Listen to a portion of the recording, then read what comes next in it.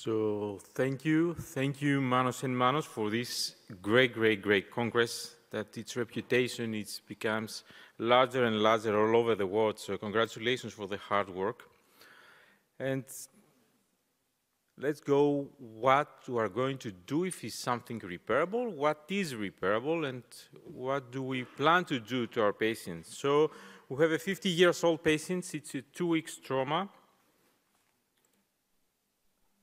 And this is the MRI.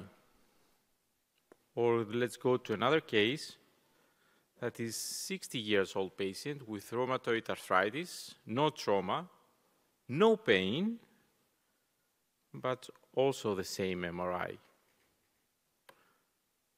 And let's go on to a 74-year-old patient, right shoulder, no trauma, increased pain, increasing pain, and no force.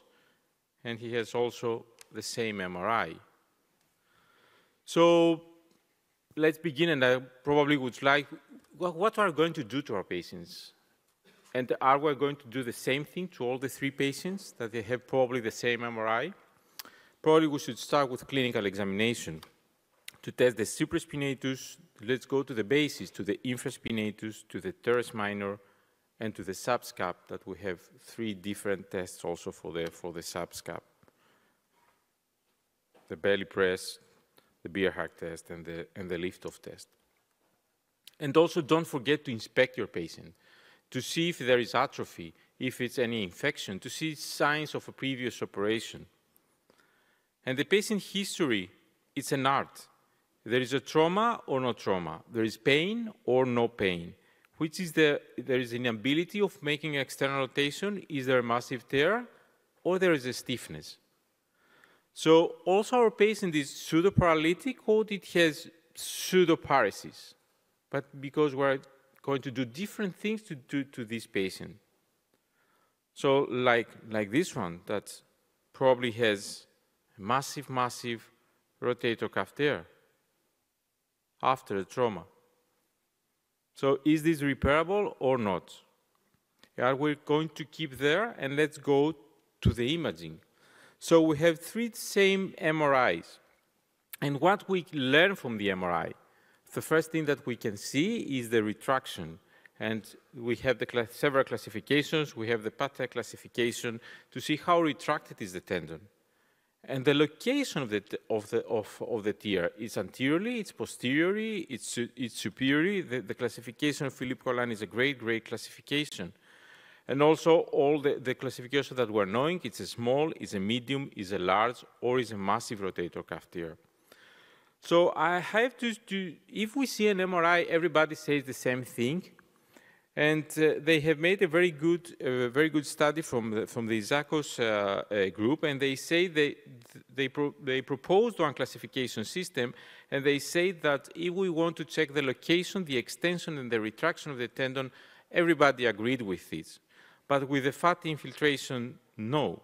So we have a massive rotator cuff tear that is over 5 centimeters, that it has 2 tendons torn, it is retracted beyond the top of the humeral head. Is this repairable or not? Another thing that we have to take account, don't forget to make X-rays sometimes to the patient, because from the first time you will find that something is not repairable. If you see an X-ray that is like at the left side, at the right side, probably this is a not repairable rotator cuff tear. But the most important thing for me is not the retraction. It's important, the clinical examination, but the most important thing is the fat infiltration. So this is where we have to focus. We have the classification for Goutallier, and don't forget that's a classification based on the CT scan. And this is also a modification using the MRI. However, if I give to you a CT scan or an MRI and tell me the Goutallier classification, everybody is going to say the same thing? Probably not. There is not reproducibility of these 2 classifications regarding if it's a fat infiltration of 2 or 3. We're going to change our plan if it's repairable or not. But we don't agree if it's 2 or 3 between us if we see the same MRI. The ultrasound, probably it's a good tool, but if we have excessive fat infiltration, it's only for the infraspinatus. So for me, the most useful tool during my daily practice is the tangent sign. It's really easy to find it, and it's really easy to reproduce it. So this is what also they found, that it is really reliable between the examiners, and it's a very good prognostic factor for a rotator cuff re-tear. So this is a very good study that is made from Professor Milano, the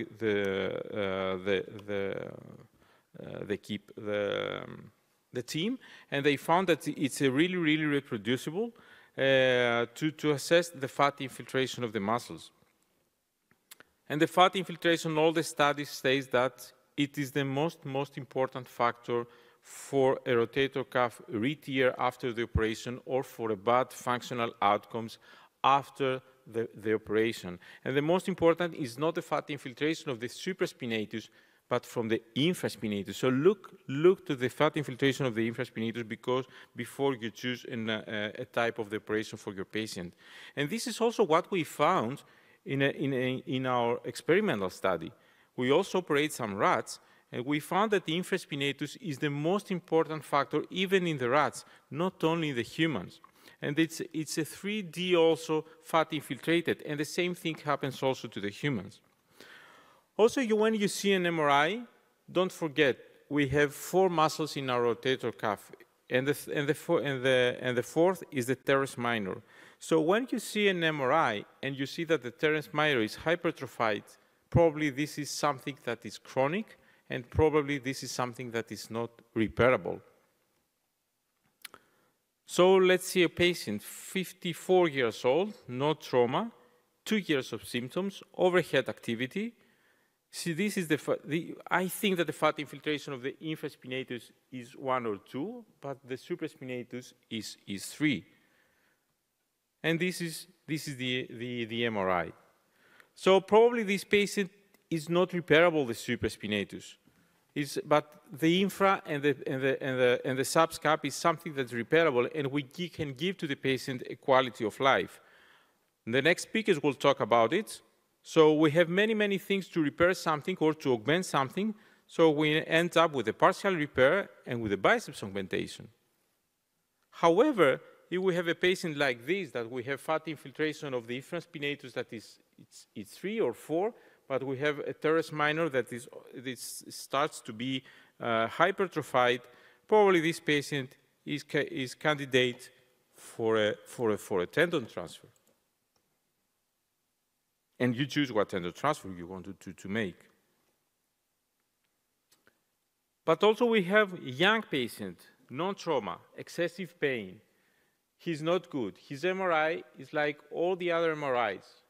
And we have fat infiltration mainly of our supraspinatus. The infra and the subscap are good. But you see it's static, and it's static superiorly.